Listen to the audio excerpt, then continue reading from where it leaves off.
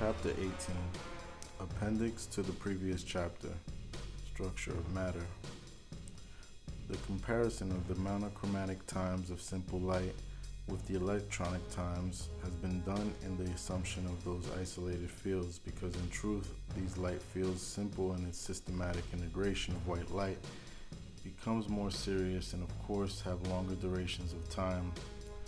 That is, they degenerate from themselves, or what is the same, become a different nature.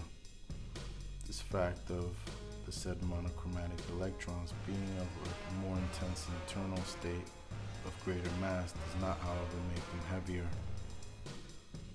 And it is clear they are now within another cosmic unit that, despite being denser, has less energetic materiality. Simple violet light, for example, is presumably not of this color in the harmonious set of white light. She must tend without a doubt towards red.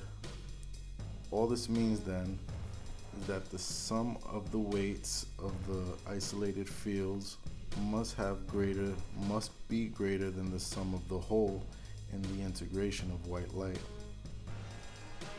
It also follows from this that within the harmonic system of composite light, the monochromatic wavelength is shorter, and consequently that the frequency is greater within said enclosure than 800 billion for the degenerate white light, for the degenerate violet.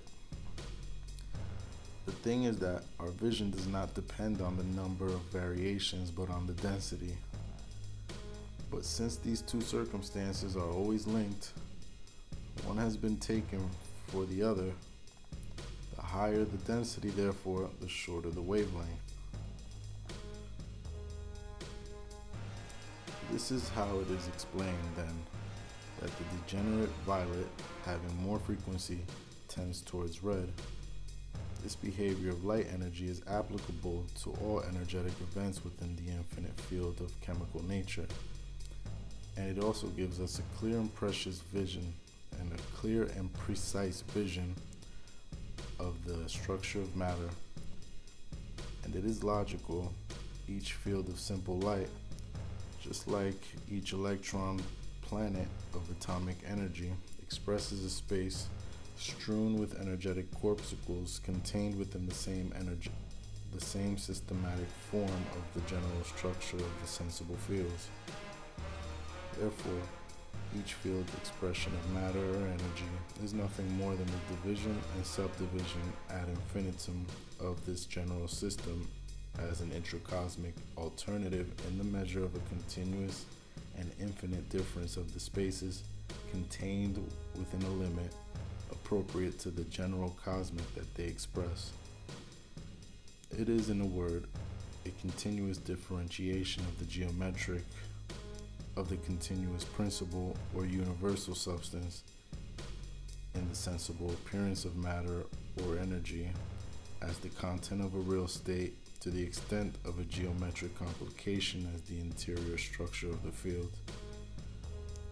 It is that the mass itself, the inner state, behaved before the clear light of our eyes to the touch and before the other senses, now in the form of an energetic knot, or now of the static matter as an apparent spawn of the physical reality of bodies. That is the general structure of the matter.